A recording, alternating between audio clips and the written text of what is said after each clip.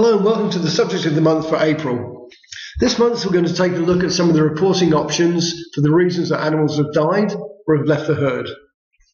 Now, one of the most popular reports that we show people on the help desk is the fertility analysis overview.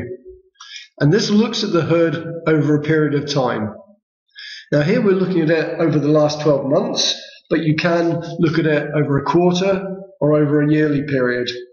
So what this tells me is that the average number of cows in the herd during these 12 months was 487.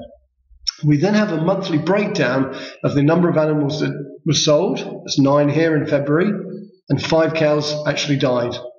So if I look at my totals over this period, we had 138 animals were sold and 23 left the herd because they died. Can I see the animals that were sold? Yep, remember you can always look at the cows behind the calculation by just clicking on the blue eye, and this will show all animals that sold or died over this period. What you can also do is you can click here, and where you have a tick, that means the animal unfortunately died.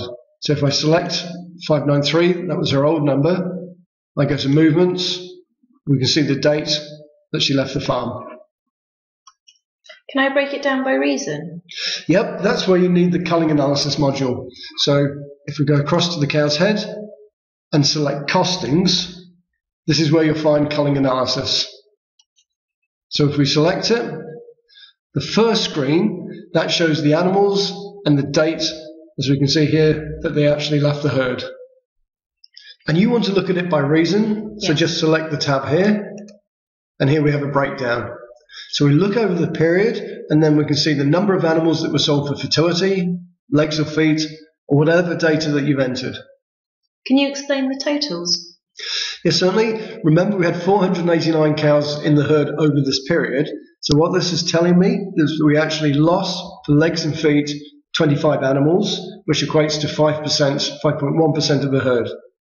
We also can calculate the average age and their average lifetime production. Okay. Can I include my young stock on this report? Yes, if you look right down here on the bottom left, if we tick include young stock, that will then put the young stock in on the total calculation. Can I filter it by lactation? Yep, you can do it there. There's 2 actually. You can do it by stage of lactation. So we have a breakdown then of the number of animals that were sold between 0 to 29 days, or the number of animals that actually died between 0 to 29 days. And again, we can look at the actual cow behind the calculation. And you're also able to look at it by lactation number. So we can see the total number of animals in the 5th lactation and what the average lifetime production was.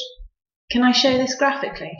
Yeah, we've got a really good graph here now. So what this shows us is we can look on the left-hand axis, we can see the amount of milk when they were sold. This shows us the cow's status. And here where we have the blocks, those unfortunately are the animals that died. So again, we can look here and we can see the reason why animals left the herd, but we can also see the stage of lactation and their production. So this cow was actually producing a lot of milk. I see I can also filter it by lactation and reason.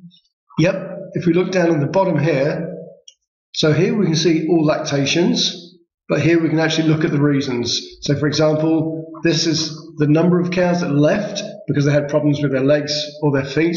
And again, we can look at the production and we can look at their status. So here we see a lot of cows that are black. Those cows were barren.